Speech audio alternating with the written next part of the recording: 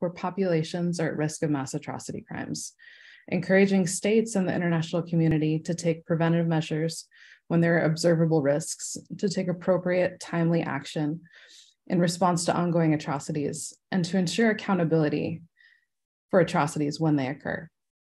For many of the situations we follow, one of the tools available to the UN is peace operations. These operations are an important tool in the protection of civilians from the physical threat of mass atrocities, as well as in the robust protection of their human rights. Among the many roles that human rights divisions play in peacekeeping missions is a critical monitoring and reporting function. But during the Global Center's advocacy on country situations, we've observed an unfortunate trend. While these human rights divisions have published incredibly rich, critical reports documenting human rights violations that may amount to crimes against humanity or war crimes in places like the Democratic Republic of the Congo, South Sudan, Mali, and elsewhere, their reports often don't receive the level of attention and traction they deserve with decision makers, particularly given the gravity of risks they highlight. Unlike investigative mechanisms mandated by the Human Rights Council, they often lack the mandated routine updates during HRC sessions in Geneva. And in New York, their findings often receive only short mentions by the head of mission amidst other mission priorities during Security Council sessions. During this event, we will discuss the rich body of work being produced by these offices, many of which wear a dual Department of Peace Operations and Office of High Commissioner for Human Rights hat. And we'll talk about the ways to amplify their findings with the Security Council and Human Rights Council to ensure their warnings regarding potential atrocity risks are better able to inform decision-making on civilian protection. So thank you for joining us today. I would like to welcome the Permanent Representative of Canada to the UN, Her Excellency Ambassador Leslie Norton, to take the floor with some opening remarks.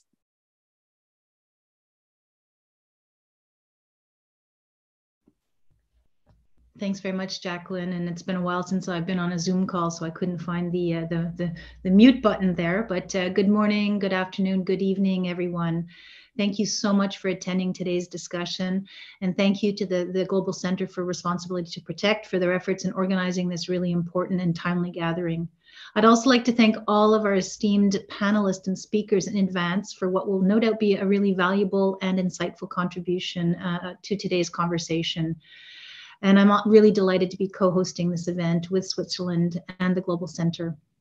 Canada has been at the forefront of supporting and advancing R2P over the past 2 decades abroad and at home. It's why we appointed a national R2P focal point who facilitates national coordination and promotes international cooperation to strengthen efforts to prevent and respond to atrocity crimes. It's also why we're active members of the group of friends of R2P in both New York and in Geneva. As we know, human rights are universal, indivisible, interdependent, and interrelated. The promotion of human rights is an integral part of Canada's history, policies, and constructive engagement around the world. Canada is strongly committed to engaging constructively on human rights within the rules-based international multilateral system, and our government is committed to doing more at home and abroad, both in peacetime and during armed conflict, including in relation to UN peacekeeping missions. We all know that violent conflicts often lead to human rights violations, which can further the intensity and duration of conflicts and make it more difficult to achieve lasting peace. And lack of accountability for human rights violations further undermines these prospects.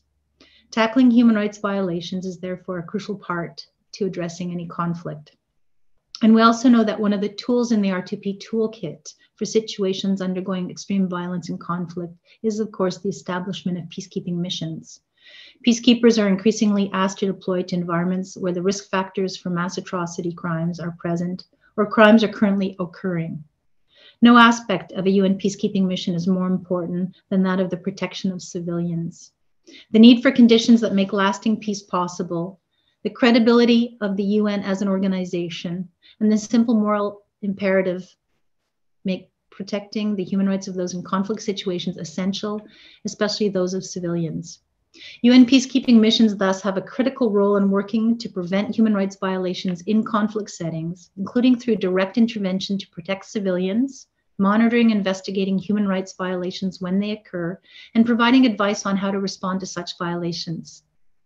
The full implementation of the human rights due diligence policy by UN Peacekeeping Operations and the Secretariat also ensures that the support the UN provides to non-UN security forces, including government security forces, is consistent with the UN Charter and in full compliance with international humanitarian, human rights, and refugee law. This is an important policy that requires our collective support.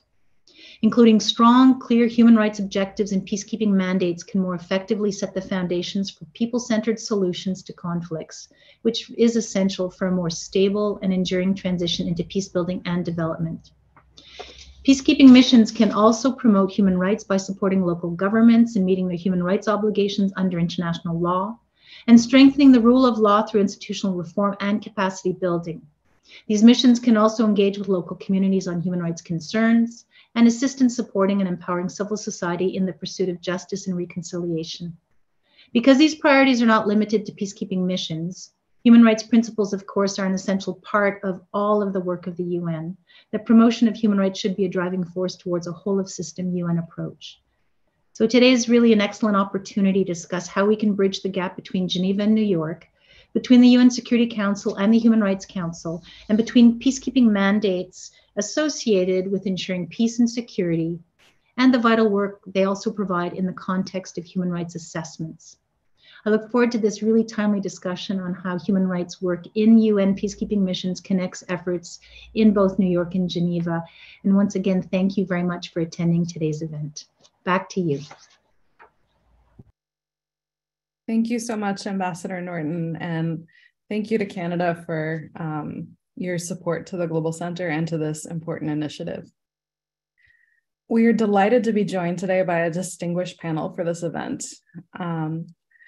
With us today are Erica Bussey, Deputy Director of the Joint Human Rights Office of MONUSCO, Musa Gassama, Director of the Human Rights Division of UNMISS and Representative of the Office of the High Commissioner for Human Rights in South Sudan, Guillaume Negefa, Director of the Human Rights Division of MINUSMA and Representative of the Office of the High Commissioner for Human Rights in Mali, and Oscar Solera, Strategic Planning Team Leader of the Peace Mission Support Section of the Office of the High Commissioner for Human Rights in New York. It is a pleasure to have you all with us.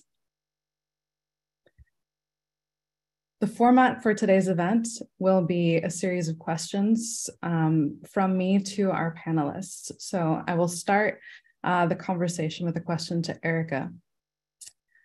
In addition to monthly or quarterly alerts documenting the number of violations and abuses by perpetrator and by region, human rights divisions often do deeper analysis of a particular trend in violations, such as UNSC's recent report on torture in DRC since 2019, or investigations into specific incidents of violence and its impact on populations.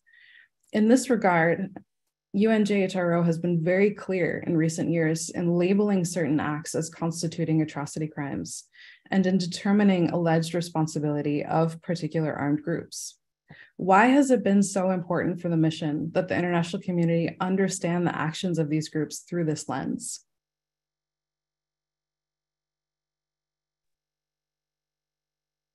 Thank you very much, Jacqueline. I'd like to, first of all, thank the Global Center for the responsibility to protect, for the opportunity to take part in this panel, and also to the permanent missions of Canada and Switzerland. And thank you for the question. As you noted, the Joint Human Rights Office produces monthly, we also produce biannual and annual reports, which tend to be quite quantitative. However, we also periodically produce other reports that are either focused on specific thematic areas, on trends, or also on specific incidents. So some examples of thematic reports include the report that you mentioned on torture. We also issued last year a report on hate speech, and previously also on the fight against impunity. We've also issued reports on specific incidents of human rights violation. For example, a report on the Peacekeeping operation against street children in Kinshasa, as well as reports on specific trends, for example, on abuses committed by various armed groups, such as the ADF, or various armed groups in North Kivu, and also by Codeco and Ituri. I think that in addition to the quantitative reports, this gives us an opportunity to do some in-depth analysis For the thematic reports, these often feed into the strategic priorities of the office and of the mandate of the mission. For example, the report on torture has some key recommendations that allow us to continue our support to authorities, for example, in the operationalization of the National Preventive Measure on Mechanism on Torture, and also on the report on hate speech gave us the opportunity to engage with authorities also on measures to prevent and respond to hate speech. The reports that we have issued on specific trends and on specific incidents try to identify or understand the root causes of specific conflicts, to look at different armed group dynamics, and to serve as early warning of specific trends which might lead to future violations and abuses. In terms of the labeling of certain acts as constituting atrocity crimes, these are, of course, human rights reports and not criminal investigations. So we are careful to indicate that these may amount to crimes against humanity. But of course, it's important for us, for a variety of reasons, to be able to attribute responsibility for certain human rights and violations and abuses to certain armed groups, but also to security forces. Some of the key reasons for the importance of our public reporting lie, first of all, as I mentioned, in its function as a mechanism for early warning and for prevention. These reports obviously draw attention to these incidents to the international community to allow for actions to be taken at various different levels, either Geneva, New York, or also by the international community at large. In addition, these are important in terms of accountability. While they themselves are human rights reports, we do bring these to the attention of the authorities, and they can serve as the basis for investigations into human rights violations and abuses. And we often share more information than that's in the public report with the authorities, and provide technical and logistical assistance to the authorities in investigating and holding trials for these violations. What is also important is that they can serve as a tool for advocacy in respect for particular emblematic cases. And we've had cases in the past where this has led to various different kinds of pressure being put on the authorities to investigate certain incidents, including by actors such as the SRSG on conflict-related sexual violence, but also within the country. It's also very important in terms of our engagement with embassies, with the international community here in Kinshasa. We hold monthly briefings for the diplomatic community. And the reports have served as the basis in some cases for the decisions by certain countries to impose sanctions on certain individuals, either leaders of armed groups, but also in certain cases, particularly in 2015, 2014, also members of the security forces. It's also led to decisions by certain embassies to suspend support to, for example, the police based on the record of human rights violations. And also for embassies to engage in démarche with authorities, as was the case recently in relation to restrictions on journalists in DRC. In addition to the public reporting, we also engage with the group of experts on the DRC and also the sanctions committee. So this provides another opportunity for targeted action against certain perpetrators. And I also wanted to highlight the importance of these reports and the attributions of responsibility for the listing and delisting of armed groups and also security forces in relation to sexual violence and also children in armed conflict. And finally, these can also serve as the basis for actions by the Security Council or the Human Rights Council. For example, the reporting that the Joint Human Rights Office did in relation to the Kaminya Zapu formed the basis for the establishment of the team of international experts on the Kasai. I would also just like to highlight that this also feeds into the analysis for the human rights due diligence policy, which is also another tool to work with the authorities on accountability and prevention. And I'll just say a few words about some of the key principles that are important to the reporting that is done in these areas. The first is that it's very important to have transparency with the authorities and to share reports with the authorities for their comments. This can also lead authorities to take measures that they might not otherwise take, for example, to pursue accountability mechanisms against certain perpetrators. It's also very important for us to have the backing of mission leadership for the reporting that we do. And of course, to also have our independence as OHCHR. So we have separate Twitter account, and if in particularly sensitive cases, it's possible for reports to be issued as OHCHR alone. I think it's also very important for the reports to be impartial. We report both on abuses by armed groups, but also on violations by the security forces. And I think that lends credibility to our reporting also with the authorities in the country. And finally, while we've discussed some of the in-depth reporting that we've done, given the faster pace of modern communications, it's also important for us to be able to communicate via Twitter, via public statements, either by the mission or by OHCHR, particularly in light of unfolding events. Thank you.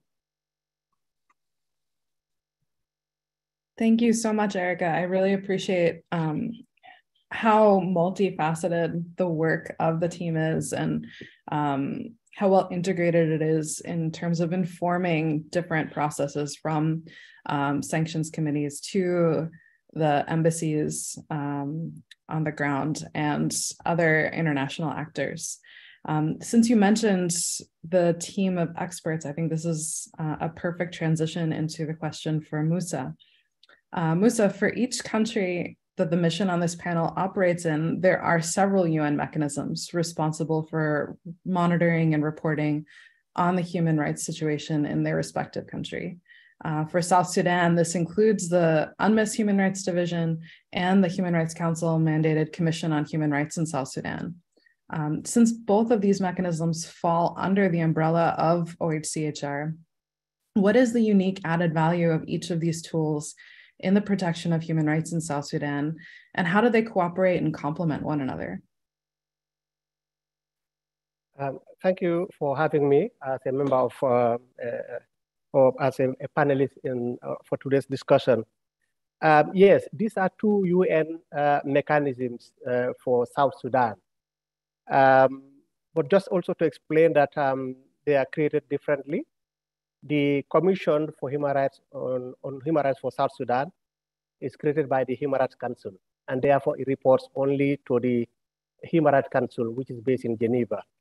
Whereas the other mechanism, that is the Human Rights Division, is within the UNMISS, the peacekeeping mission, which draws its mandate from the Office of the High Commissioner for Human Rights and also from the UN Security Council resolution establishing UNMISS, the peacekeeping mission. So we report both to OHCHR as well as to New York through the mission leadership. In terms of focus of these two mechanisms, yes, both mechanisms do monitor and report on the human rights situation in South Sudan. But there is some differences in terms of focus. For example, the Commission goes beyond just addressing the conflict-related human rights issues, but also looking at other difficult issues which are having an impact on the enjoyment of human rights in South Sudan. They recently published a report on economic crimes, which as a human rights division would hardly would venture into. So this is something very unique that the Commission was able to produce.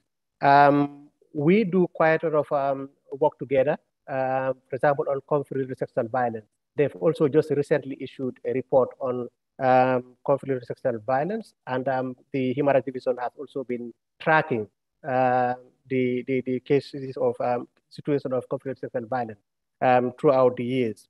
So we have similarities, but also there are each one has its own uniqueness.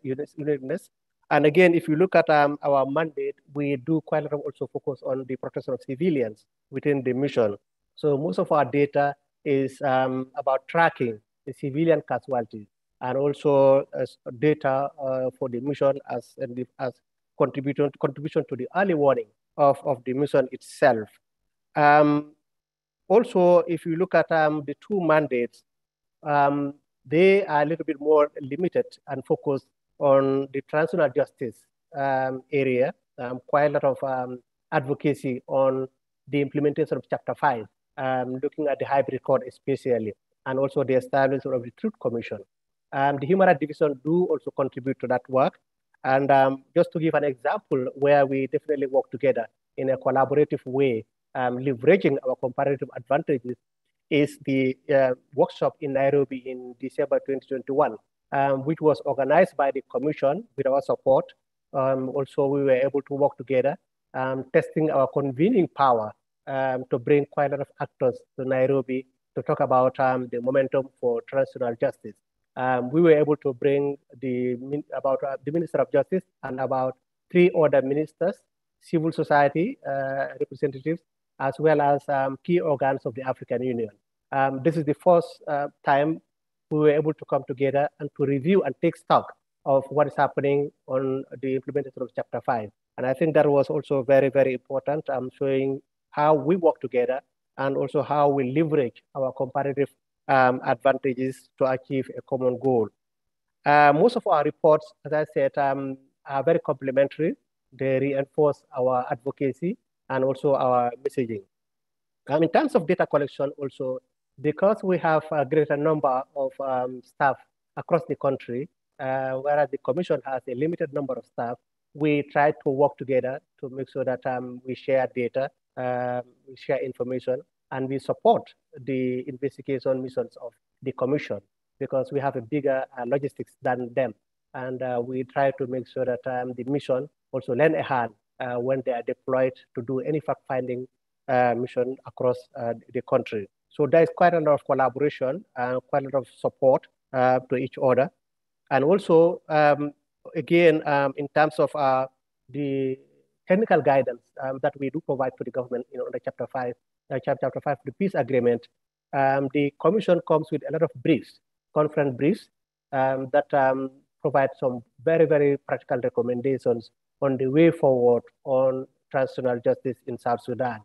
And for us as a Human Rights Division, I don't think we have that level of expertise. And therefore, we definitely rely on those guidance, on those guidelines in terms of our advocacy, but also in terms of our advisory support to the mechanisms for the implementation of Chapter 5.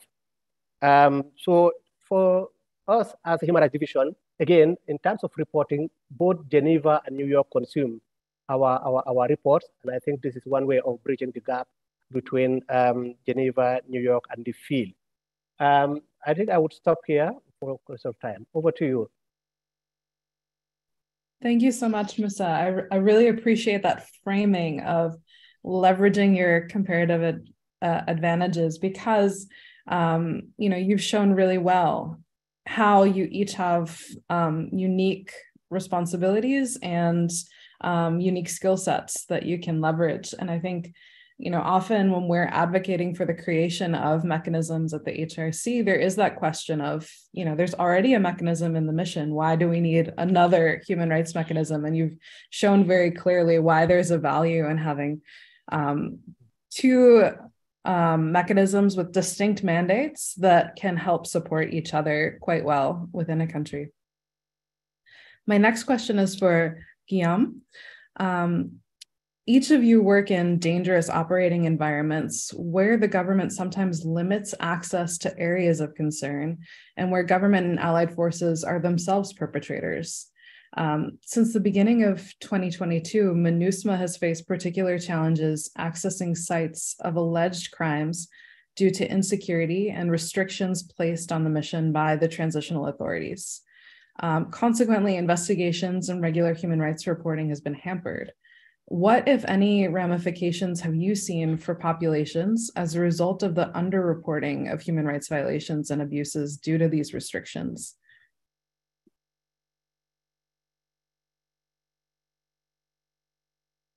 Oh, I think you're still muted. It's fine? Okay.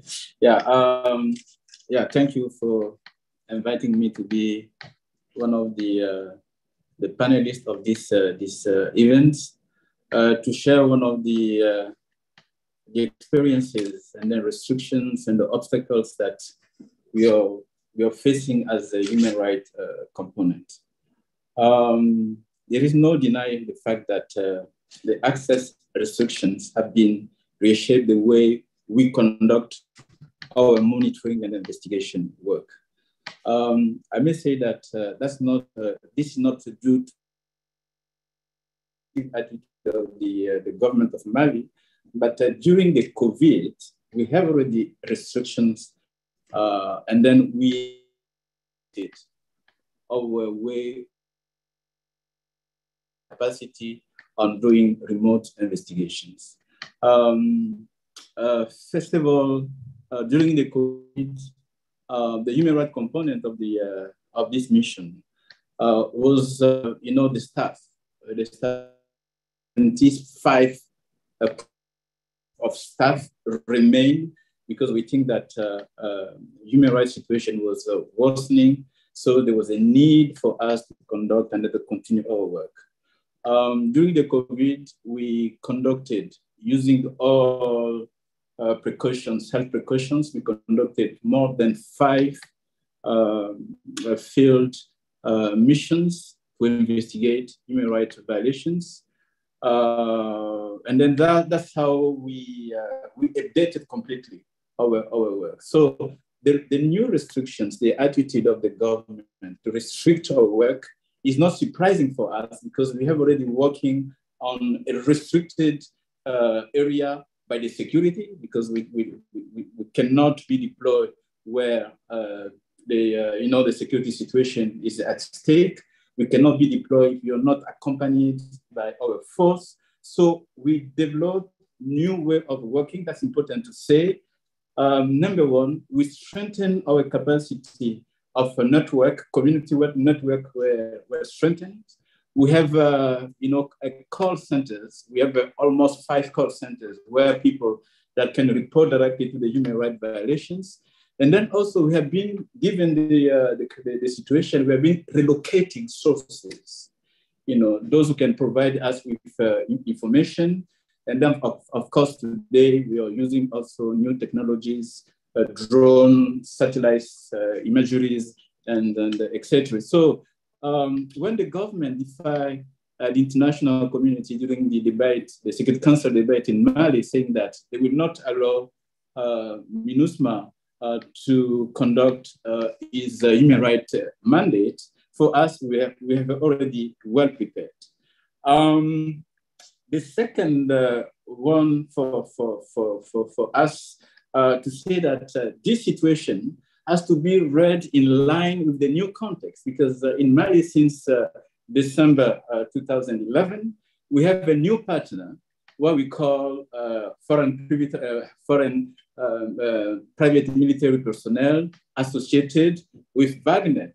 So the arrival of Wagner has changed completely the way the mission has been working, because the government is in the mood of to deny, first of all, to deny all human rights instances of human rights violations. And secondly, they are saying that Wagner is not present in Mali. So what they have in Mali is instructors, so instructors is against this background that, the restrictions have been imposed to the mission, but the restrictions really apply everywhere.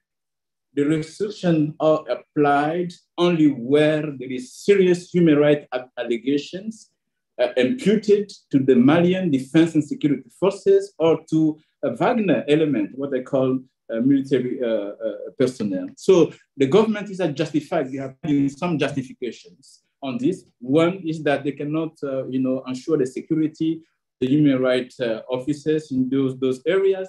Secondly, the government has imposed no-fly zones. That's important for us, no-fly zones. So it means that those areas that we want to go and then conduct investigation under military operations. And then for this, we don't have any other excuse that to comply with the government, the government decisions.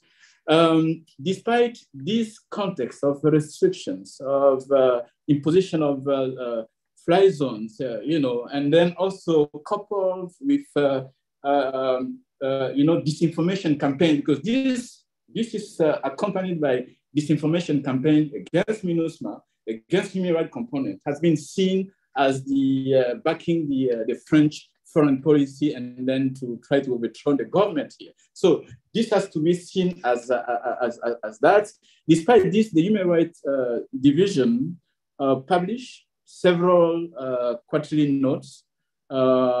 We systematically contribute to the Secretary General report to the Security Council.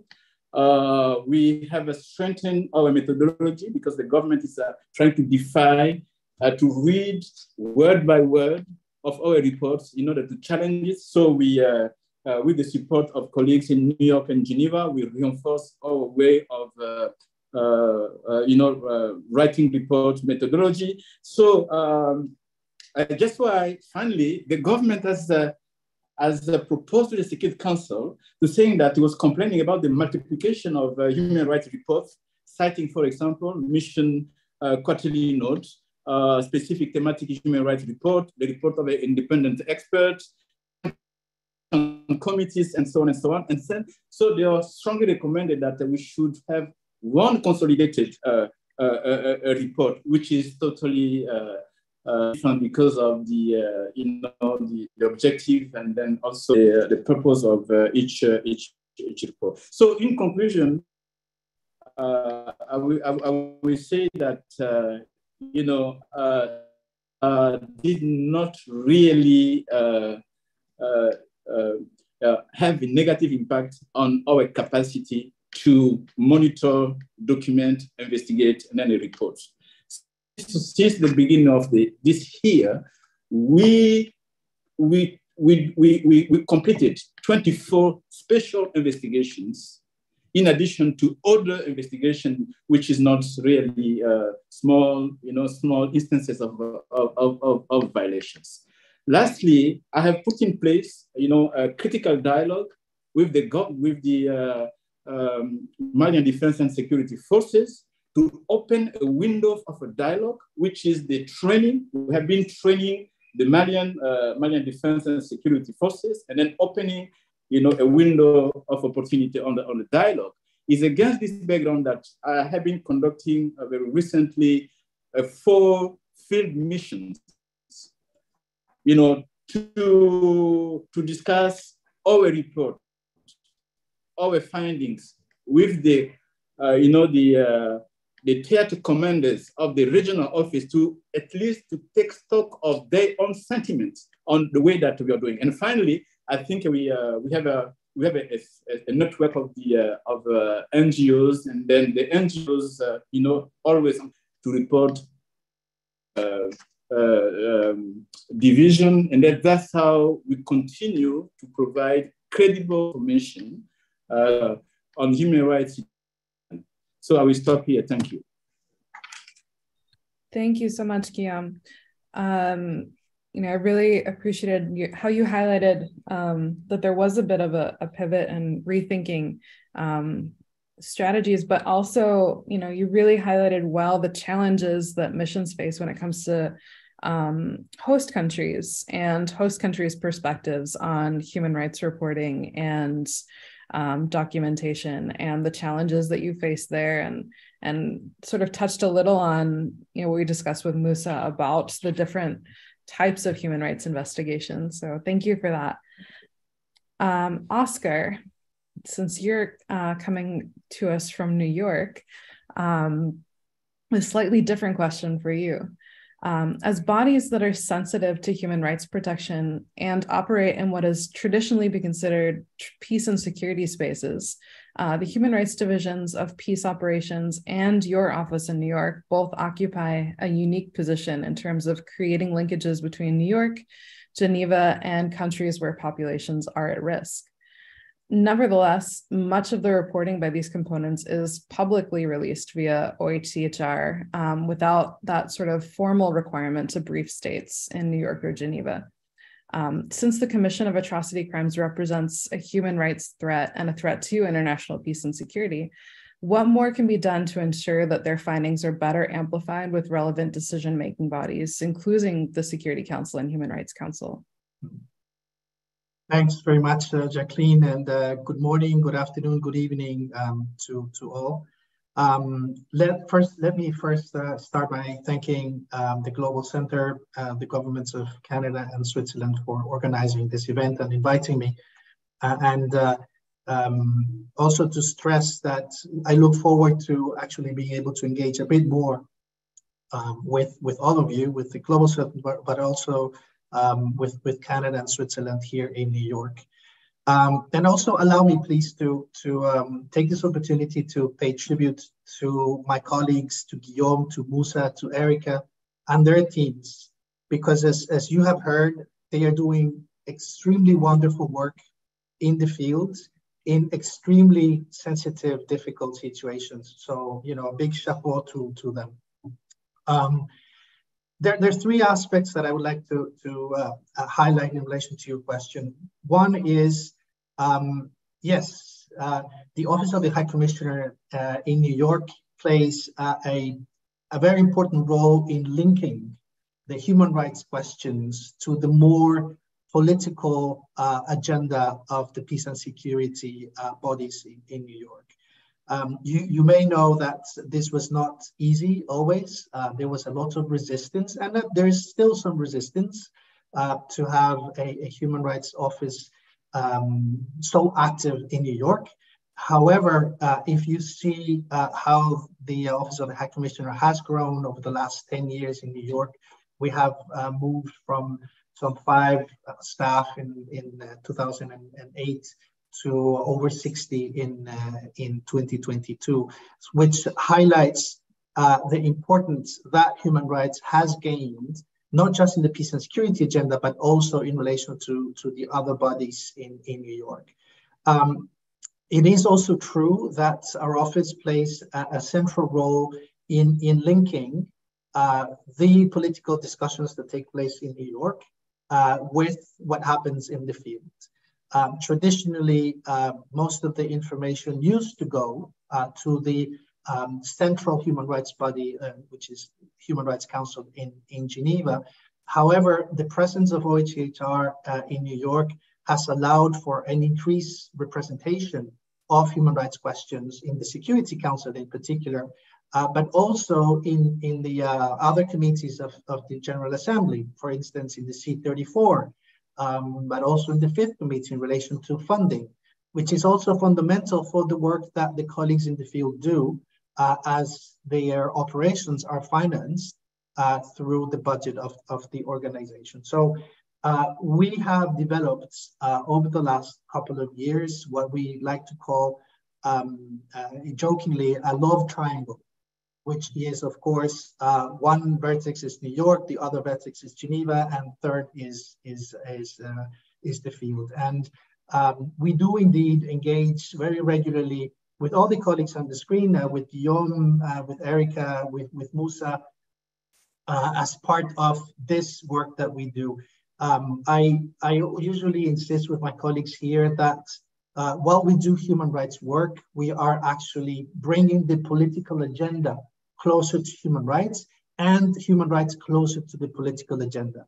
And that is because we recognize that human rights is not just a topic where member states will just tick a box and say we have complied, but rather that human rights are part of all political negotiations, that are part of all the political aspects that are negotiated in the different countries.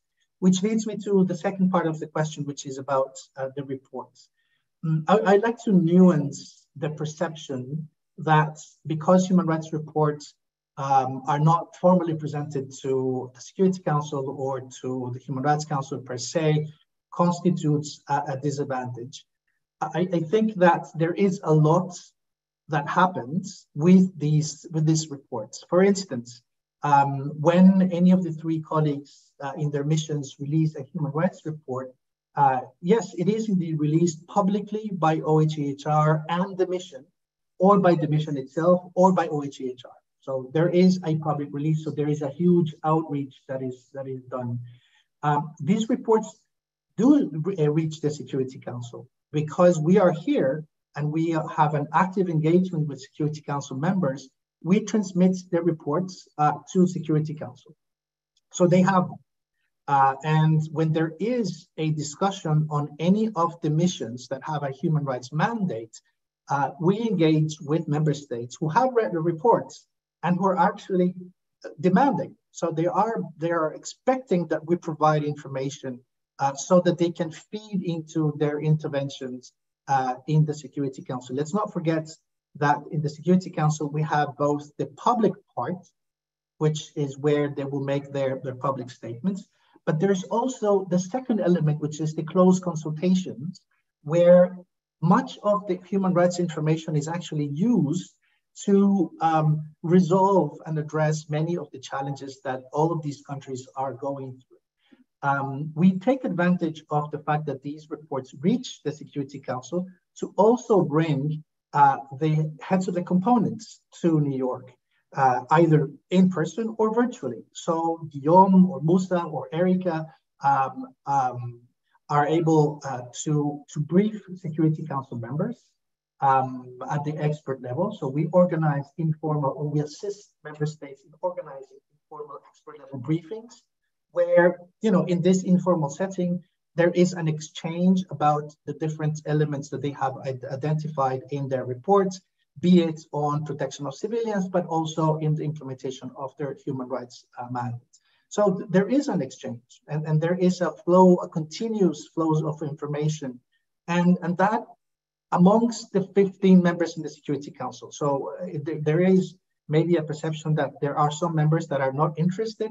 In fact, the 15 members are on the demanding side. So all of them have different interests in relation to human rights, maybe not the same, but they are there, and they are all concerned on the situation.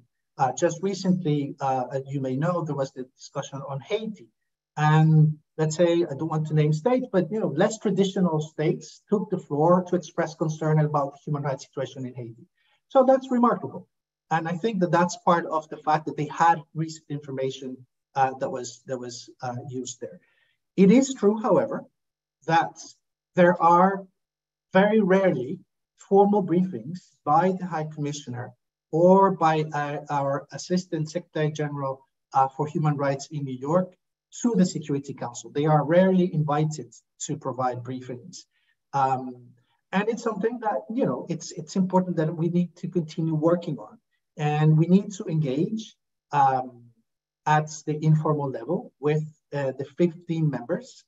And now that, Switzerland is part of the co-organizers of the events, just say, it's important that they will be joining the Security Council. It's important that the High Commissioner or the Assistant Secretary General for Human Rights are invited to brief the Council. It could be publicly, it could be in close consultations, but it's important they do have a voice. But in the end, what they will be bringing is the information that the colleagues in the field have produced. Now, there is more that can be done, yes, indeed. It is easier to transmit this information to Geneva because the Human Rights Council is the open house for this information to be shared. And I think the High Commissioners have always used the reports produced by the colleagues to underscore the challenges that take place in their respective countries. So I'd say that in the Geneva front, there is a more accepting environment for them. New York remains a challenge. And I do think that not just member states, not just the UN entities, but also NGOs like the Global Center could have an impact in leading states towards being more accepting to discuss publicly in the Security Council about human rights challenges, particularly because, as you pointed out, Jacqueline, we are talking about atrocity crimes. So these are not minor human rights violations. These are important violations that are happening in all of the contexts in Mali, in the DRC, in South Sudan. So it is worth that the different NGOs that have a voice in New York also continue to invite member states to open up a little bit more, and in their country briefings, also hear from the perspective of human rights components in the field.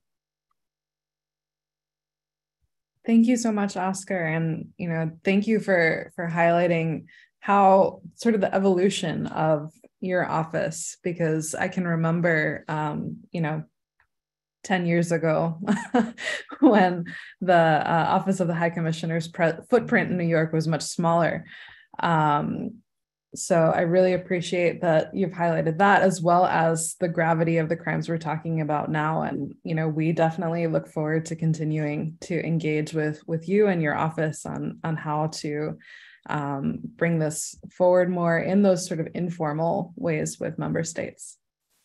We just have a few minutes left, but I wanted to ask a question to Erica, Musa, and Guillaume, which is unfortunately a big question for such a small amount of time, but just to open to the three of you, in what ways does the reporting by your office inform and contribute to decisions by mission leadership regarding the protection of civilians, particularly where violations indicate an atrocity risk? I know Erica already mentioned that there is a sort of early warning function, but just wanted to give you an opportunity to talk about how the reporting may influence decision-making.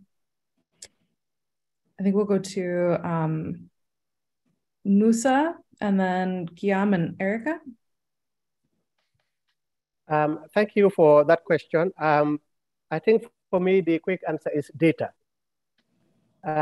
In the peacekeeping, the human rights division is one of the components that gather quite a lot of data that is relevant for the effective functioning of the mission. So for us is the production of data that can help the mission to take decisions. Quite a lot of data comes from right across the country. And it's not only data, but it's timely and verified data. And I think this is very helpful to the mission in any decision-making process. And this is really, for me, the big contribution of the Human Rights Division to the mission in terms of protection of civilians. It fits into the broader early warning system of the mission for early response or for early intervention. And as I said, our data is really advocacy. So it's a data-driven advocacy. And I think it has a voice in the mission. So that's really our contribution. And I can give examples where our data has contributed in influencing decision-making in the mission. For example, for the establishment of temporary operational bases by our forces. And also our data fits into all the joint operational center and also to our analysis units in the mission. So we contribute quite a lot from a data perspective. Over to you. Thank you, Musa. Guillaume. Yeah. Yes, okay, that's a good question. In addition to what Musa said, we may say that reporting or reports always open avenue of dialogue, internal dialogue and external dialogue. Internal dialogue with the leadership of the mission, not only the SRG, but also the force, those who could provide support to any deployment of human rights officers for the conduct of investigation. So we have been quite active because we are monitoring, analyzing the situation, and then instances where there are serious allegations of human rights, we have an established protocol of deploying human rights officers for investigation with the support of the force and then UNPOL. So there is established protocol on that. So it's a machine that's working.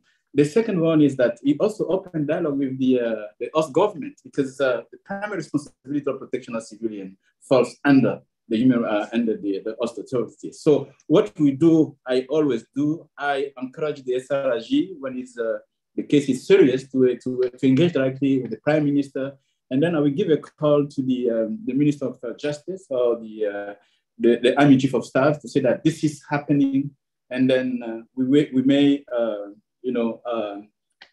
deploy people.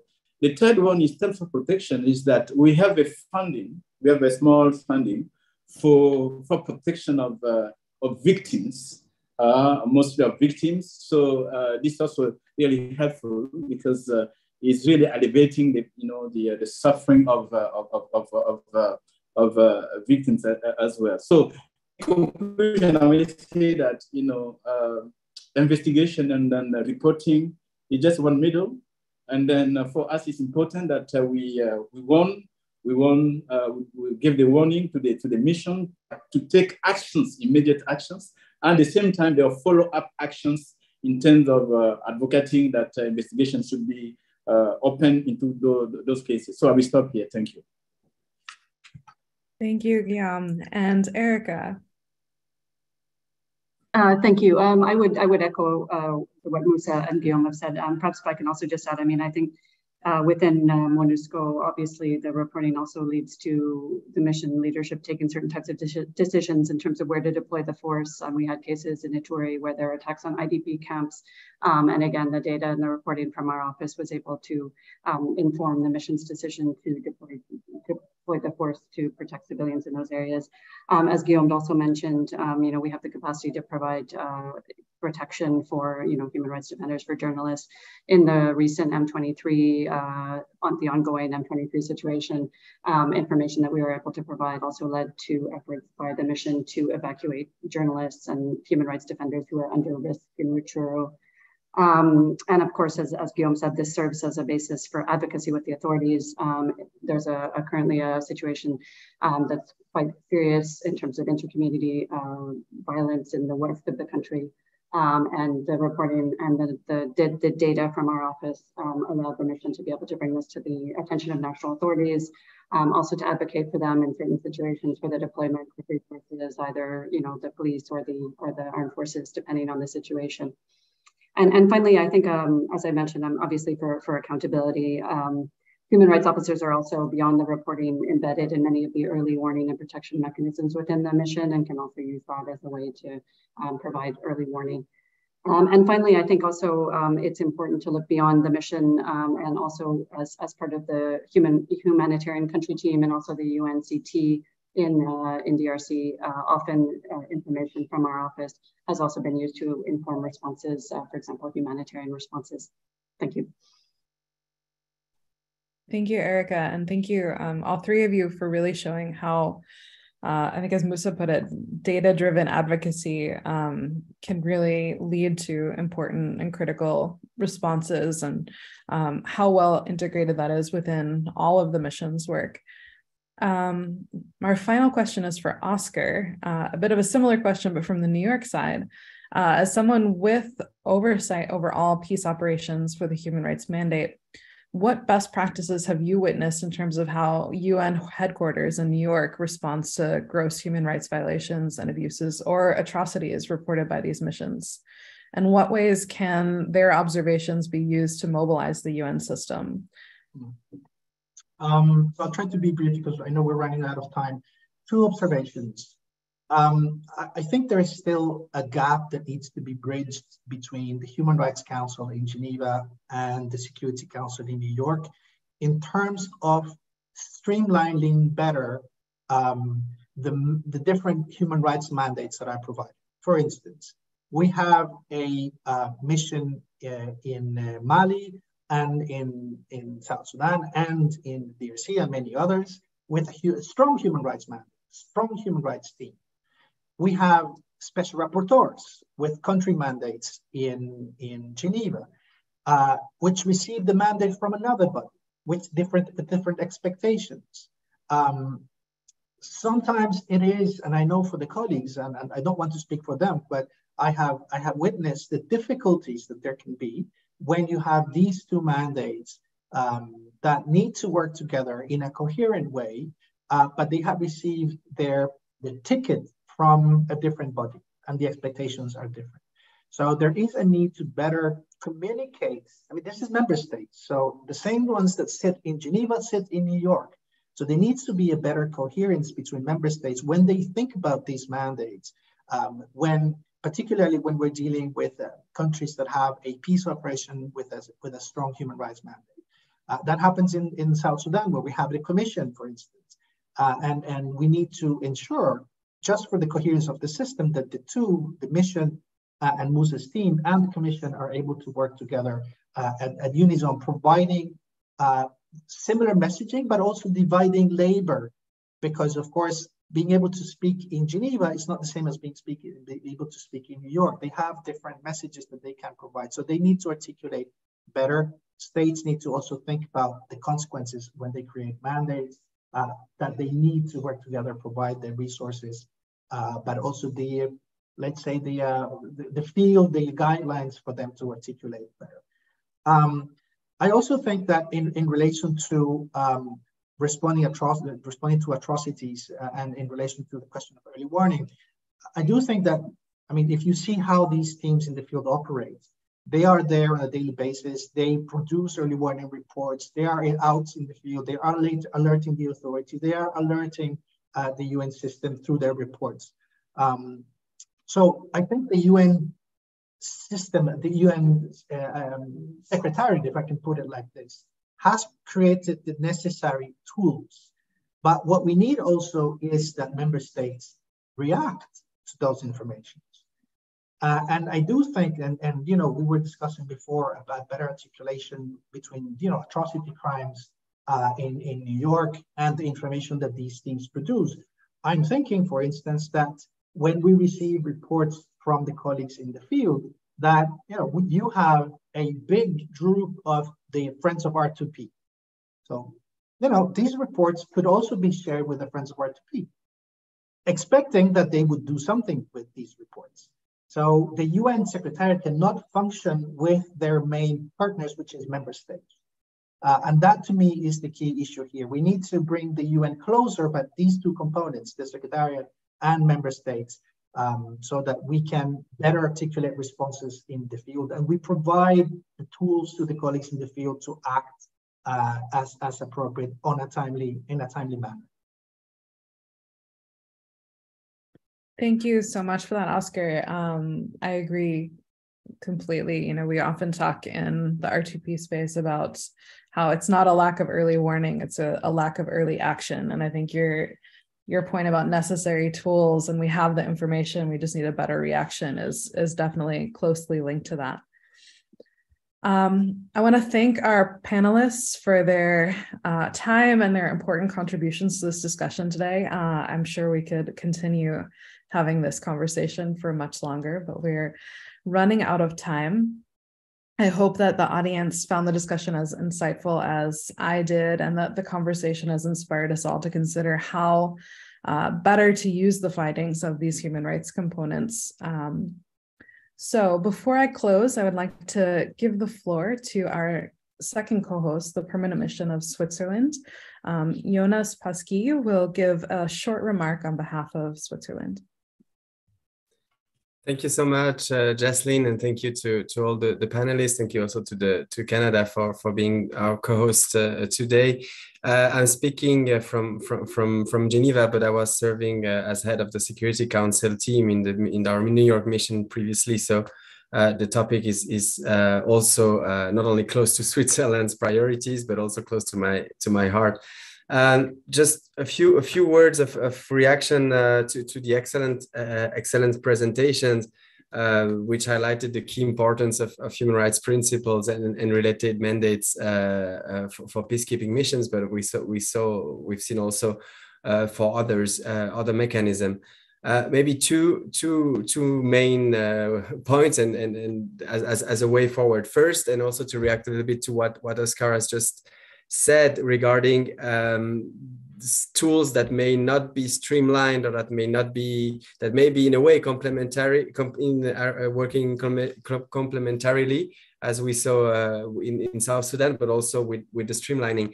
There, I wouldn't, from the perspective of member states who has been serving on repeated occasions at the Human Rights Council and will be serving on the Security Council in a few weeks from now, I wouldn't put too much hope with regards to the perfect streamlining of mandates. I mean, first, objecting to the fact that the membership is the same, or at least that it is aligned in a point in time when dealing with a particular crisis with a strong human rights or atrocity dimension. And second, of course, we know how things move forward in negotiations, and that every negotiations, every mandate is somehow sui generis. So So I would put much more hope in a way in the how to better use it. That's the point that Oscar also made. In a way of make better use of the data out there and of the excellent analysis and excellent reporting being made by OHCHR and other reporting partners or really sources, very verified sources on the ground, as it has been said. And based on that, I think member states have a responsibility, either be them as Security Council members, as human rights council member, but also as UN member states. And I think a strengthened coherence between not only between what they do and say and hear in Geneva and what they do, say and hear in New York, but also in New York themselves. I mean, if they are engaging for robust human rights with mandates, then of course they need to fund those mandates in Fifth Committee. If they are claiming loud and clear that the human rights monitoring is important, then of course the funding of OHCHR to begin with is a problem that not all member states address with the same level of urgency. So I think they're really strengthening the coherence from within. In a way, it's something that we are dedicated to do as incoming Security Council member. Maybe one last point that is also very, very important, I think, and that would be also a question I would have for colleagues on the ground, is the role of civil society. We've seen it's a little bit one of the prides of the UN in Geneva is the relatively speaking great inclusivity to civil society, including at the Human Rights Council.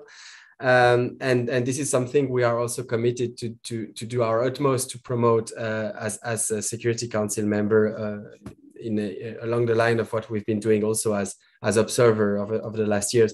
And there I wanted to also maybe have this question back to the panelists with regards to what can be done also from the mission side or in the existing mandates, or what would be needed from the Security Council or from member states in order to really be more forthcoming and really recognize even more the role of civil society, including in human rights monitoring on the ground. Thank you. Thank you, Jonas. We're out of time, but I just want to see if anyone wants to take a brief opportunity to answer his question, or if we should just close for today, given the time.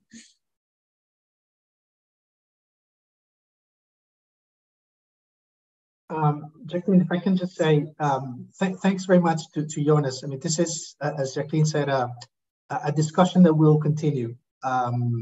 And just happy to say that in that respect, we are due to meet with Switzerland indeed next week in New York to discuss about many of these things. And so, you know, this is an ongoing conversation, and we are really looking forward to having Switzerland back in the Security Council, because we count on your support for many of these issues. Thank you, Oscar. And thank you everyone for joining us today. It was a really fruitful conversation, and hopefully the beginning of a longer conversation on these issues.